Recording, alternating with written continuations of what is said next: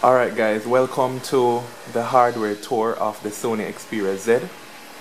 I'm going to go around the device, make a few comments, based on my own experience and also the experience of other few users who have been utilizing the phone.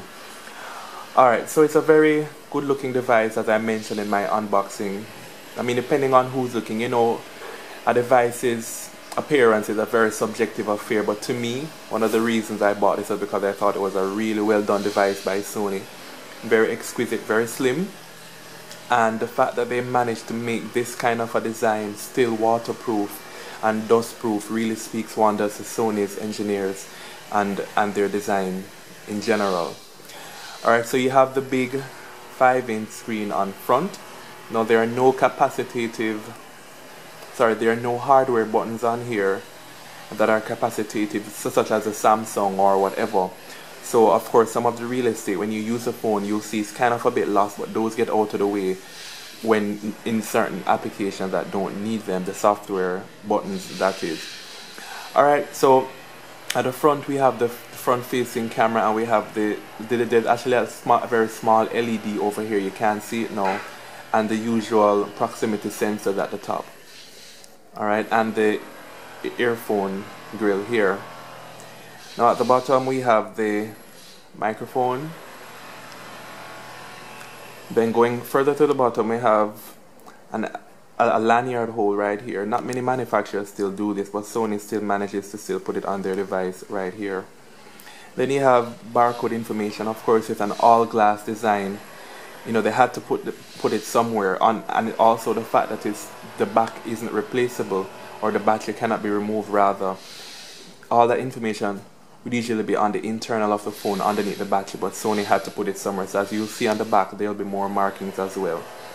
So on the bottom, nothing much besides the barcode information with your IMEI and other such data. Alright, on the left we have, well, it's almost bare, nothing to press, rather you have the dock pins right here. As I indicated, I did get a dock and it's been really good. It saved me from always having to open at least one of the flaps here if I don't have to, except if I'm going to be doing a data transfer. So let's get on to the flaps. There are actually two flaps over here. One here is for the micro SD, which is a very good plus. Some high-end phones are still not putting micro SD slots on here, so Sony did a good job in adding this for those power users who require a whole lot more space than the regular 16 or 32 gigabytes internal memory. So let's open this. Doesn't require a lot, as you can see. I don't have long fingernails, but that was relatively easy to open, right? So some may say it's a bit fiddly, but I think it's a good trade-off. I mean, they had to do it to get the phone waterproof. How else was it going to work? But it doesn't feel flimsy to me at all. It's really streamlined once closed, and it gives the phone that overall look of elegance that I mentioned. Now above the micro SD slot is where you find the charging port, or the USB, the micro USB port as well. Alright, same kind of affair. You pull it, comes up with a white little, and you just put it back in. And that's that. And for those who don't wish to utilize this port very often, even if you use the dock, you wonder, but I still have to transfer data to the computer. You can probably, for those who want to do other method of transfer, it's still available, whether Wi-Fi upload or Bluetooth, etc. Alright, let's go to the left. Now the left is where things start to get a little bit more interesting. We have the very well designed, I'm going to just zoom in on this, very well designed power buttons. Let me just get it a bit, okay, it's focused now. Some may think it's kind of, just trying to get it focused, zoom back out a little bit. Alright, that's fine. Right, very nicely done power button. Some may think it kind of throws the whole design off, but I think it's pretty great. Very different, not something we've seen from many manufacturers. The volume button is here. It has pretty good tactile feedback. Really easy to press. Right? And right here we have the speaker. I'll get into this in a little bit. I'm going to give you an overview of the hardware, then I'm going to give you my comments in general thereafter. Now right here we have the SIM card tray. also. Once again, very easy to open. Now this was a little difficult to figure out at first, but you just, you know, plug this tray out, put your micro SIM in, and you're good to go. Now as we go to the, I'm gonna go to the top. Only thing at the top you find is where you put your headset. Alright. Now let's take it to the back of the phone, where we have the 13 megapixel XMR S2 or version 2, whatever they call it, and the very weak LED flash. Then right here is also another cancelling microphone, noise cancelling microphone, and then right here you see a tag. This is an NFC tag. It really helps you find out where exactly, because the spot here is a very small spot, and you know NFC is something that most of these manufacturers are pushing now. I don't really find it as useful. I've used it once before on my Galaxy S3, but the whole idea of having to line up your device and is really kind of tacky, but you know, they think it's something big. But not all versions of the Xperia Z has this tag there, but mine does.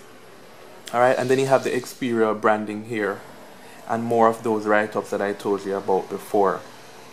So overall, a very well made handset. Now it's very easy to press the power button once you hold it normally. For those with, you know, decent sized hands. For persons with smaller hands, they may find it a challenge to do a bit reaching up and down the phone sometimes. Now I'm going to get to the very first. As you see, as I hold it naturally here, my hand right here covers the speaker. That's one of the first faults I find. I was hoping that Sony would have put the speaker at least somewhere up the top here where you're not covering it. But normally, if you're listening to anything, playing games, and you have it one-handed, your hand is going to cover the microphone, sorry, the speakerphone here. And that's the first minus I have on the design. So overall, it looks very good, feels quality, premium, worth the money, unlike some of the Galaxy series. So where it lacks probably in the internal specs, it makes up in the design. But I must take points off for the very poorly placed speaker. The next aspect of the design that I don't like, of course, which is a trade-off, again, with the tempered glass at back and at front, you're gonna find it's a fingerprint magnet. I mean, it's easy enough to wipe off with a microfiber cloth, but just to note, it really takes away a little bit from the elegance of it. But the white version, for those who prefer, doesn't show fingerprints as much, but I generally thought the black looked more premium. But I do have some accessories coming that will help me to kind of, you know, keep that away a bit. Alright, so this is generally what I have to say about the hardware. Now it's a bit, it's boxy, as you can see, so some may find the sharp edges not to their liking. They may prefer a more curved device that's not as angular as this, but it's not been a real issue for me. It's a very nice, well, I can't get it to, it actually does get to stand on the side because of the shape, but I'm not on a very flat surface here, so you won't see it. But overall, very well designed from Sony. Let's comment again on the hardware before I go. The back of the phone gets pretty warm when you're doing heavy tasks, such as playing certain games, utilizing multimedia. I'm not sure what it is, but it does get a bit warm at the back, just to note. On the light usage and regular stuff, texting, SMSing, and, you know, well, texting, SMSing, same thing.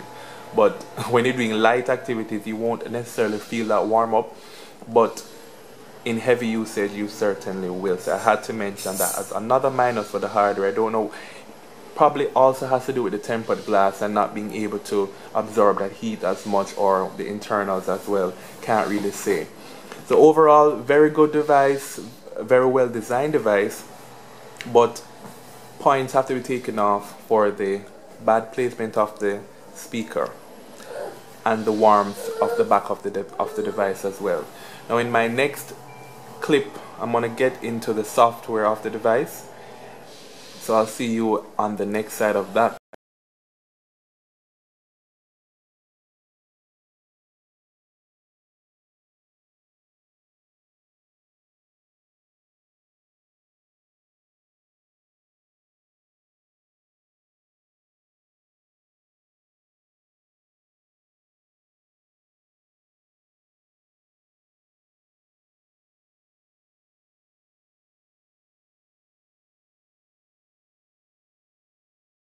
Alright guys, welcome to the software walkthrough segment of my review of the Sony Xperia Z. This is the wrap-up section where I'm going to just give you my thoughts on what the internals of the phone are like. I just concluded talking about the hardware.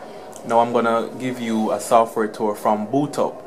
Alright, I must say, pardon my background, things have changed a bit since I did the first clip. And there's a little bit of background noise this time, so pardon that as I go on. So I'm going to start by powering up, hold it, give it a vibrate, so it's now in the process of boot up. First thing you see, of course, is the Sony logo, followed by the Xperia branding and a nice cool animation.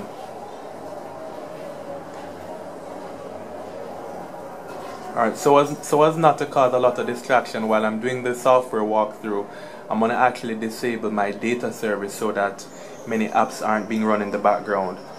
So here is the lock screen. I have the default theme enabled. I will change a few themes and show you what it's like.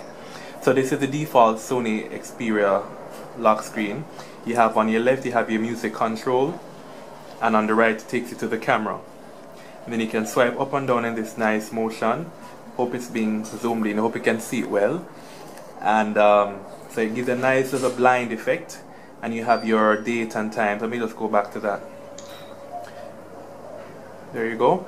Shows you your notification at the top, your cellular provider if you have any alarms enabled. You can in fact interact with the notification bar when you from the lock screen. Let me just turn these off. Alright. So I think one review online had said you cannot interact with the notification area, but I am fully able to swipe down from the lock screen and of course interact with the settings and the 4 toggles that Sony has on here. Alright, so notifications come up. I just got a message here, comes in, shows you the number of messages in that thread. Alright, so swipe up to go. This is my default page. I have currently enabled 6 different pages. You can add a total of 7 to add your usual set of themes or widgets and shortcuts to your applications on here.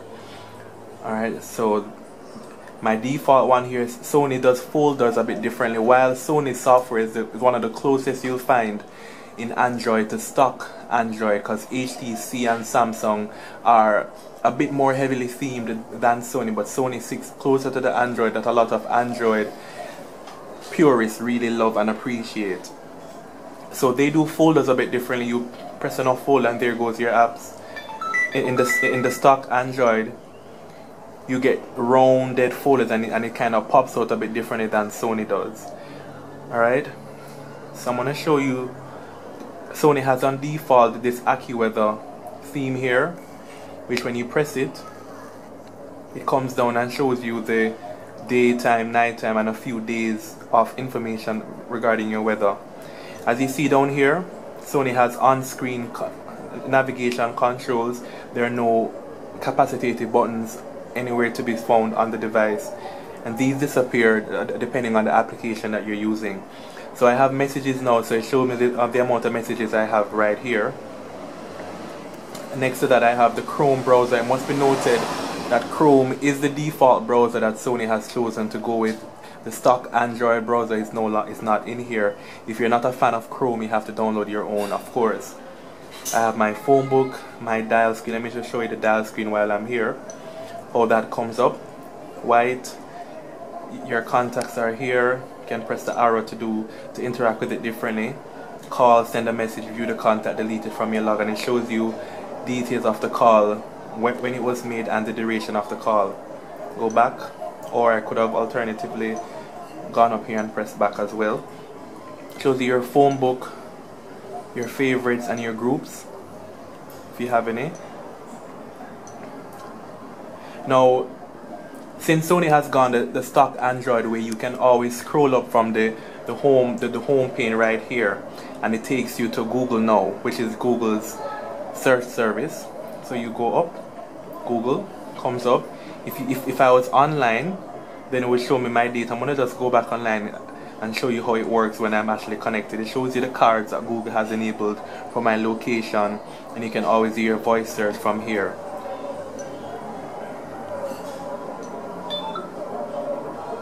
Alright, so okay, messages and missed calls keep coming in. Hopefully nothing else disturbs this video. Alright, let's do the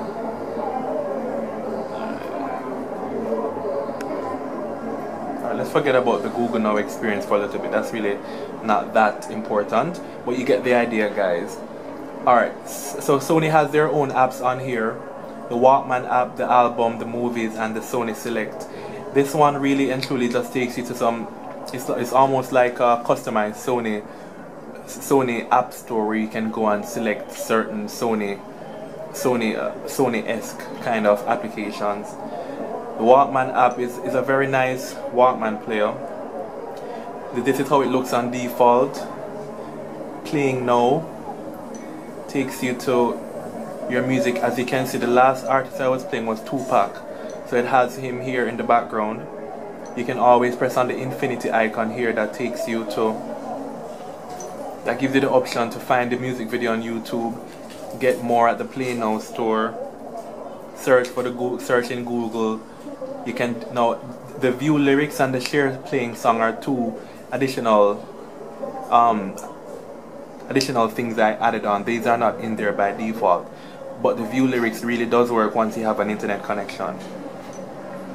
You can also use Sony's built-in track ID application if you listen to a song and you want to find out more or that kind of thing. It competes a little well with SoundHound, but it doesn't allow you to record, or actually, while SoundHound can listen to someone actually singing and tell you what song you're singing, the track ID only seems to work with recorded media that's being streamed from your computer or radio, etc. Alright, so I'm going to go ahead and play. One thing though I must say as well, I spoke about the poor placement of the speaker previously, and the sound is not very great on here, and I'm not sure if it was a compromise because of the waterproofing of the device, but the sound is not very loud when, especially now I'm in a kind of a noisy environment. I'm sure it's not going to be that great, but let's just go. And Sony has some really, okay, the sound does get a bit better when you put the headphones, the earphones in, and there are quite a bit of customizations you can do here. So it has this clear audio, unique sound setting that automatically gives more clarity to the sound. It actually does work. Now you can have sound enhancement and clear audio enabled together. So when I uncheck that, I can go into sound enhancements, and you can do your equalizer setting. I have it on bass boost right now. It has clear bass setting down here as well. Alright, it also has very cool visualization. So I go to the visualizer here, and it starts to play a visualization that is on default. If you want to see the information on the song you're playing, just press this arrow back and it shows you something like that. It also works in landscape mode as well. You can have that go right there. There are quite a few you can choose in the background, and as you can see, it interacts with my touch. Alright, let me change another. Change it to animal.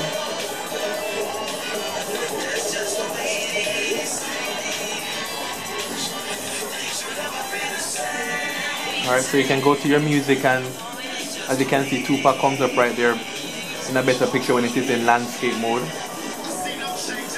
So I can go to my artist and he just go to album. Scroll through your albums like that.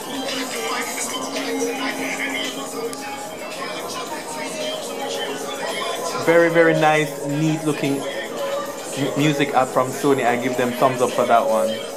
You can search your music by going here, pretty easy. It even is attached to Facebook, as you can see here, with your friends' music and any updates available. Alright.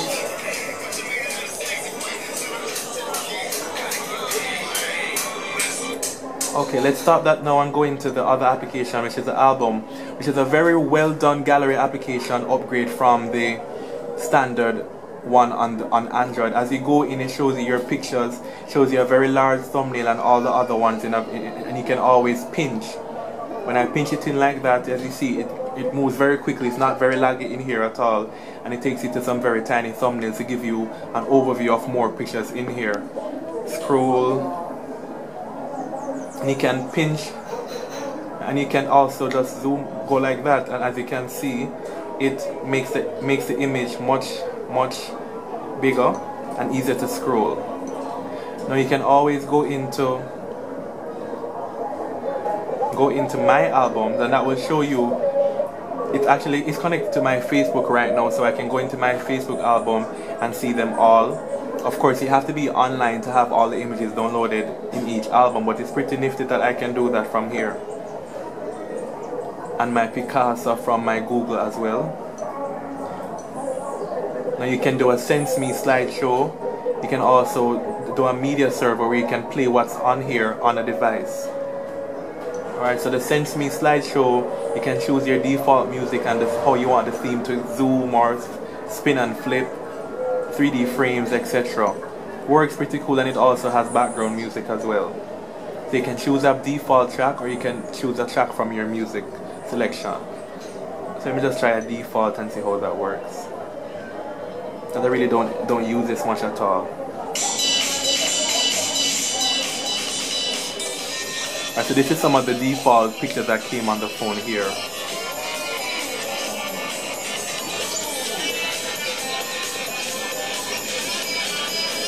You can mute the sound if you want to as well. It also has face detection enabled. I'm not sure how useful that is in a slideshow, but hey, it's there. Alright, that's the album application. Now into the movies. Movies is also similarly laid out. It shows you a preview of the video. As you can see, I have RDX in the background here. It shows you a preview of the video played last, and it gives you your categories that you can go into on your devices. You can stream this. If you go here, you can throw. When you throw things, it's basically connecting it to other devices within reach, such as Bluetooth enabled or Wi-Fi devices, and it's pretty cool. So I'll show you how this video moves.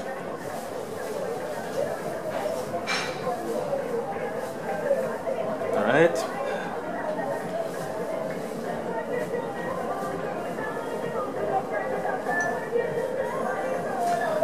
Alright, that's pretty much the video. It plays a lot of codecs. I think there are probably only 2 codecs so far that I've seen in reviews that it doesn't handle out of the box, but you can always get an application for that. But otherwise it handles a lot of video formats really well. Alright, those are the main Sony applications I'd like to show you. Now I'm going to bring you into how the themes can change and the wallpaper. While I'm here, this is a little gallery app that Sony has. Many manufacturers have it. Nothing really that special, but still pretty cool that you can have that anyway. And this here is a toggle that Sony has where you press it and it takes you into some expanded settings that you'd like to use. Unlike some manufacturers where they have all the toggles up here, and you can, like Samsung has it where you could scroll left and right. Sony doesn't have them all there, but I think with Jelly Bean 4.2, Google has changed that, so you'll get all your notification options from there anyway. Alright, so in here we have Wi-Fi, Bluetooth, backlight, data, service, sound, GPS, airplane mode, roaming, hotspot, and NFC. Alright, so you go into your application settings by going here, or rather your app drawer by pressing here. You can automatically arrange them in own order, alphabetical, most used, and recently installed. You can search your apps if you have tons of apps like I do on here.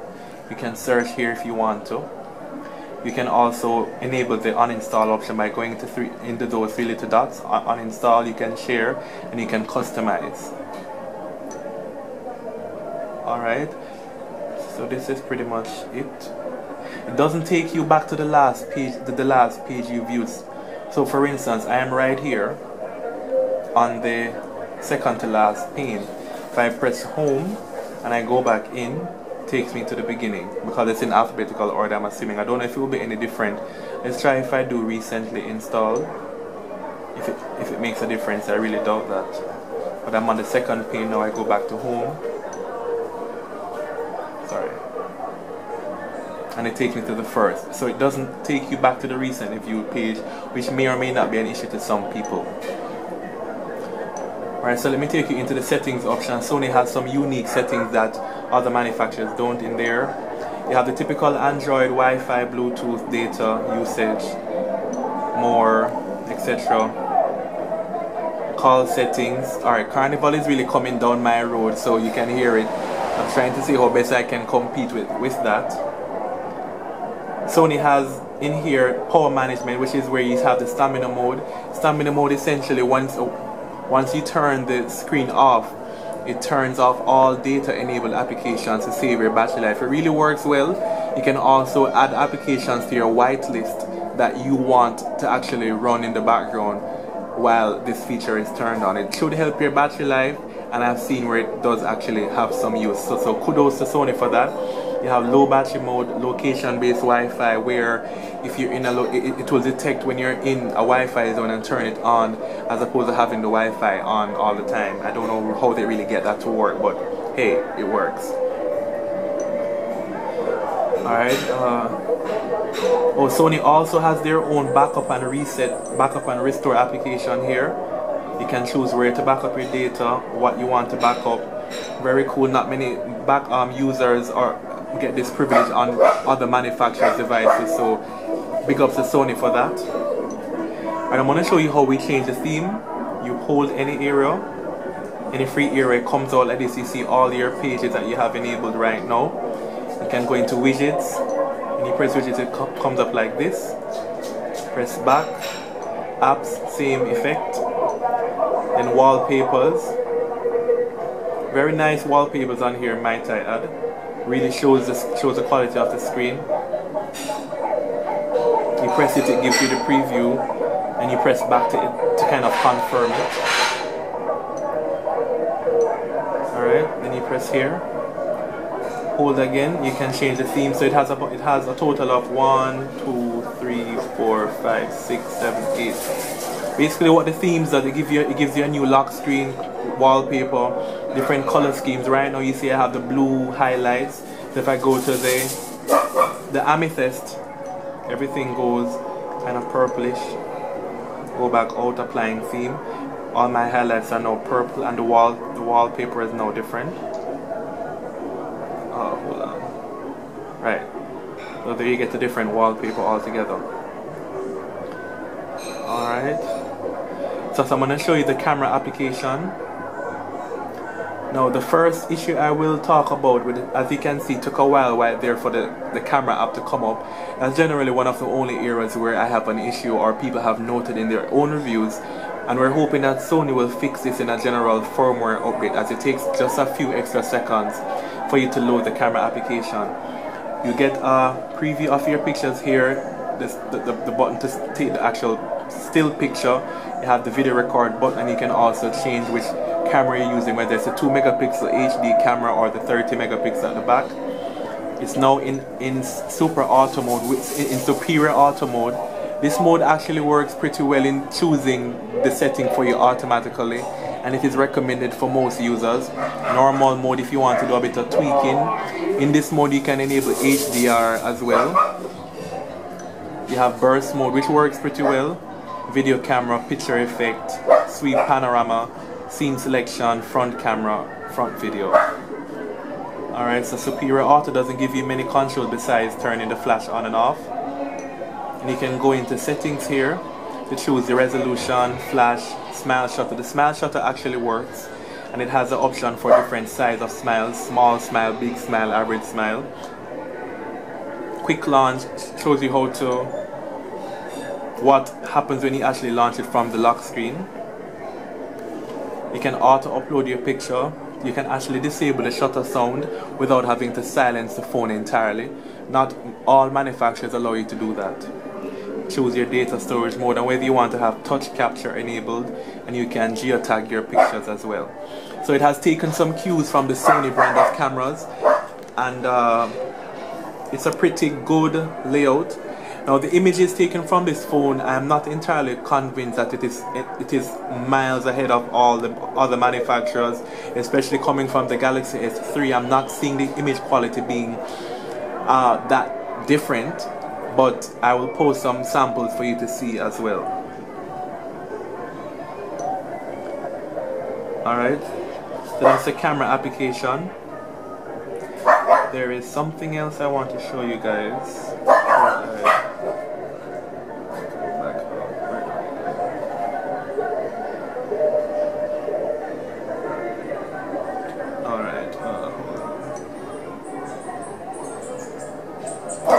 So some people, okay, now Sony has here the multitasking pane shows everything I just opened up.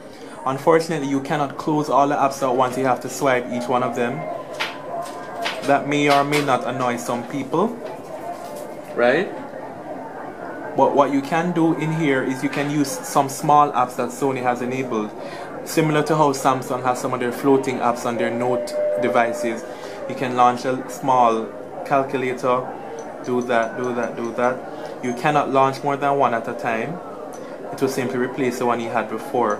But you can launch it and move on and do other things at the same time, which is the point of it all. So a very good addition, and you can also download a few more, I believe, from the Play Now store by going here, and it takes you to either, if you have them on your system already, or you can go to the Play Store.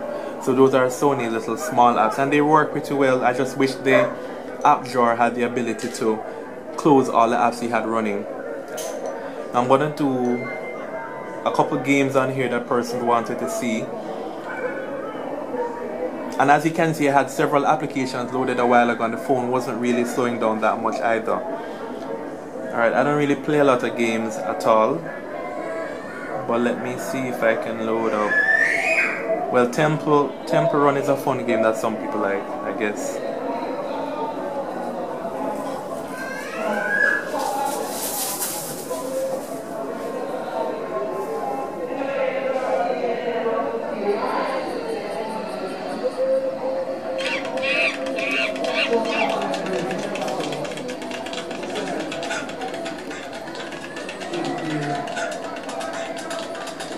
Alright guys, I suck really bad, so really don't.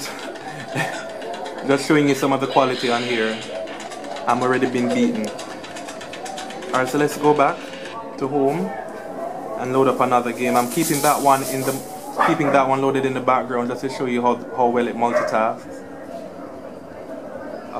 Which other game can I?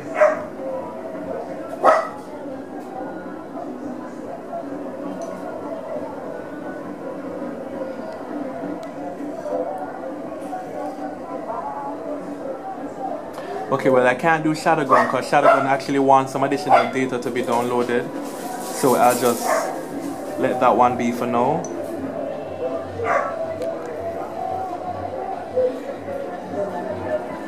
Well, this Batman game is really heavy. This was a 1.8 gigabyte file when I downloaded it. It's a very detailed game as well.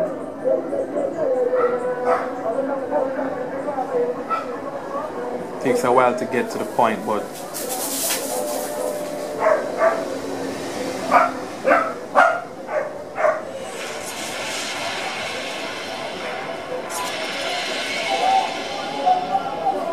now somehow I found that this game wasn't running as well as I think it should have. I'm not sure if it's really optimized for this device, but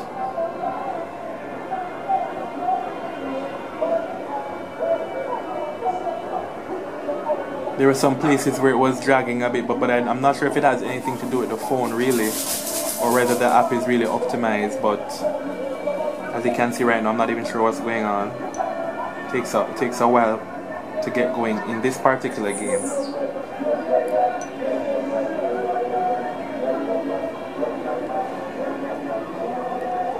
Nothing is going on here. Alright, so I'll just get out of that. Go into something else.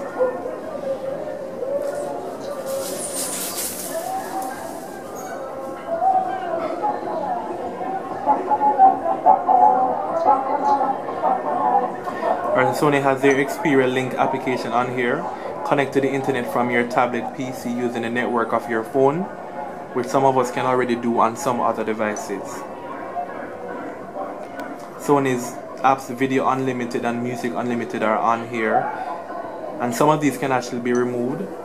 As you can see, you can uninstall the Video Unlimited if you don't want to. Actually, I don't even need that on here, so I'll take it off right now. You can also take the Play memories online. I don't need that. And the Play Now, the PlayStation Mobile, quite a bit of the Sony stuff can be removed. So that's pretty good, that it's not frozen on your phone forever if you don't need it. Alright. So this is really it, guys. The Sony Xperia Z software walkthrough. Hopefully I didn't miss anything that you guys wanted to see, but you can leave your questions and I'll answer as best as I can. Oh, and you also have the option to do a screenshot by holding the power button.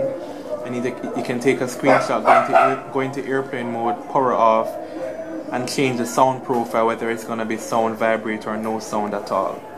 And the screenshot works pretty well. You don't have to get an additional application for that. Alright, Sony does not bring on here a torch application, so I have to download one myself.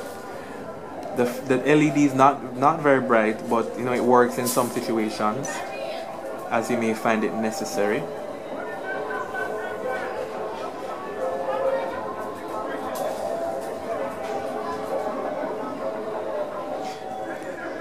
So generally pretty responsive, except for that camera application, which can easily be fixed by Sony in a firmware update. Okay, this has been Technoboy's Sony Xperia Z software walkthrough. Thank you for watching. Please comment, rate, and feedback.